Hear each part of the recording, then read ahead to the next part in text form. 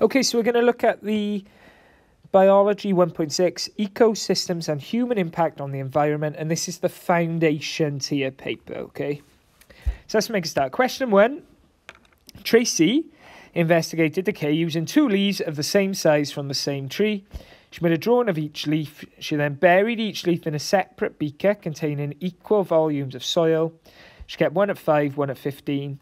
And after 1 month, she removed the leaves from the soil and drew them again. So we got a different temperature change. And we're looking at the effect then of temperature on decay. So state 1, group of microorganisms that cause decay, bacteria.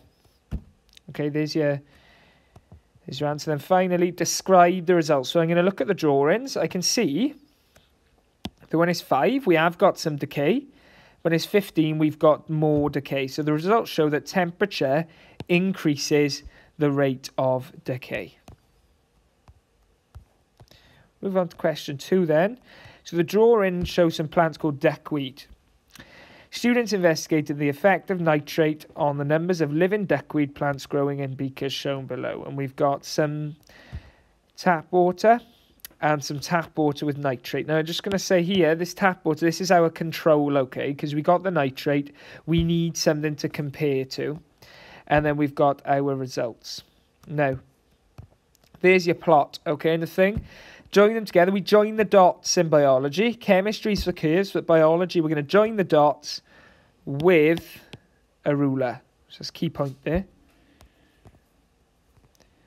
And from the graph, describe the changes in the number of plants. Okay, so I can see that between day 1 and 5, it goes up, doesn't it? And this is at an increasing rate because the graph gets steeper. And then between 5 and 7, we then decrease slightly. It's not a fast rate, but it's a slight rate. The results in Beaker A, the control, allow a comparison to be made. Why is it necessary to compare the results? Well, I want to see whether it's the nitrate affecting the results or whether it's something else. Okay, so we're ensuring that the only thing which is affecting them is nitrate. Diagrams show the plants in Beaker B during the investigation. And we've got here, so we've got living, they're growing, and these darker ones are dead and decaying plants. So, from the diagram, on which day, 1, 3, 5 or 7, is the level of dissolved oxygen the lowest? Now this oxygen, bit of crossover, we're looking at our photosynthesis topic here, okay, if it's day 1. And I've chosen day 1 because I got the least amount of living plants. And then, when are the number of bacteria the highest? Well, that's going to be, bacteria are responsible for decay, so it's when we've got the most decay present. Okay? So day 7 there. Explain why the level of dissolved oxygen in B changes. Well, the number of living plants is changing. This means that the rate of oxygen produced as a result of photosynthesis also changes.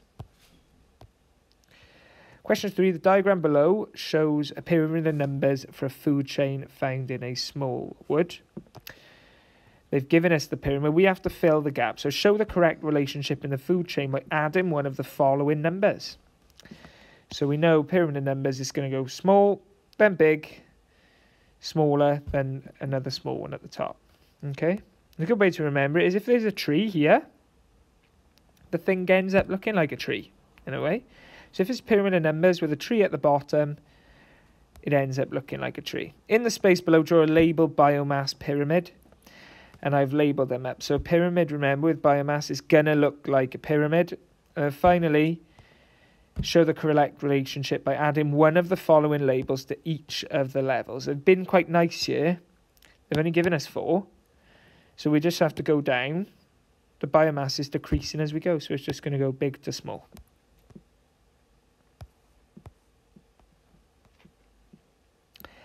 Okay, use the information on the opposite page in your knowledge to complete the following diagram. Well, if we look back, okay, we had an oak tree. We then had caterpillars. Okay, if I find it. We then had blue tits, then sparrowhawks. So, oak tree, caterpillar, sparrowhawks, and then I've got producer, second stage, consumer. Okay, in which of the following do all of the process add carbon dioxide to the air? Right, photosynthesis removes, photosynthesis removes, photosynthesis removes. The only one which is without photosynthesis is number 4. So I'm underlining, okay? Bit of exam technique, underline, not highlight, not circle, underline. Okay. Intensive farming methods use very large amounts of chemical pesticides to increase crop yields. The western flower thrips, and that's is an insect which eats crops, including fruit and veg, causing worldwide damage. Scientists at Swansea University, which is just down the road for us, have done research into pest control using bacteria which naturally live only in thrips. Bacteria affect the gene which controls eating. Then the thrips stop feeding and die. The bacteria pass naturally between the thrips. So use the information above to suggest one advantage. Well, the pesticide only affects the thrips. So if you think if we add it on, we're not going to kill the plants which he wants to grow. Apart from use of pesticides, state one other method farmers use to increase crop yields. I've put genetic modification here. We could have had fertilization as well, so I'll add that for you. We could have had irrigation, which is providing water.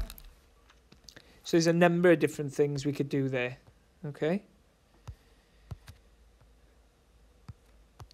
So we're looking at DDT as a powerful insecticide which was extensively sprayed onto crops in the middle part of the 20th century. Its use is now banned in many regions of the world because it resulted in the death of many top predators. One of the top predators affected was the American bald eagle, whose numbers in the USA dropped to only 834 in 1963. Food chain below shows the concentration of DDT in parts per million there. Now, what I'm looking at here is this is our example of bioaccumulation. Tough one to spell as well, so make sure we're spelling it right. And as you can see, the concentration is going up as we go further up the food chain. Now, from the graph, suggests the year in which DDT was first used in Florida as an insecticide. Okay? Now, we're looking then for the first time where it's going to drop. So we're going for 1948, okay, where the first drop is. Suggests why DDT is found in aquatic plants if it is only sprayed onto crops. So surface runoff water is eutrophication, another key word here. That's there, check the spelling. Carries the chemical to the water. The aquatic plants and fish are not killed by the DDT, but the American bald eagle is. Explain the reason. So it's bioaccumulation. We said, yeah, that the concentration goes up. So we haven't got much in our aquatic plants, but then because the small fish eat the plants, then the large fish eat the small fish, then the American bald eagle goes down and eats this big large fish. So he's eating all of that accumulated concentration. So there's your answer to that one.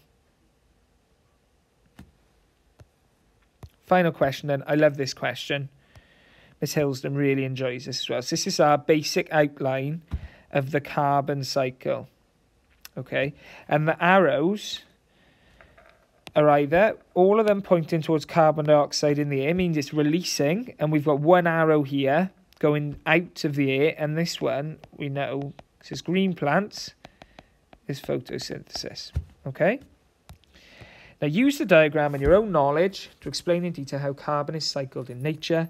Start your account with carbon dioxide taken up by green plants. Okay, so we've said that green plants remove carbon dioxide from the air and lock in the carbon as glucose or starch. So I've just looked at this arrow here. When they respire, they release energy from this glucose to send carbon dioxide back.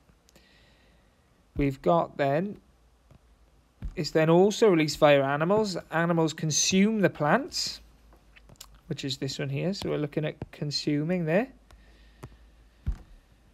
And then they also release it through respiration again. And when the plant and animals die, they process carbon dioxide to the air. Now, there's two ways of doing this. There's either death, or which leads us to decomposition, or fossil fuel formation. So through intense pressure and heat, we form fossil fuels, and then we burn fossil fuels. So fossil fuels are things like oil and coal. Okay, so final bit then, decomposition. Decomposing bacteria respire as they break down plants and animals. The intense heat and pressure convert the remains into fossil fuels, which are then burned, releasing carbon dioxide. So I'll just move that back for you if you want to look at that answer there. And there's the end of your video.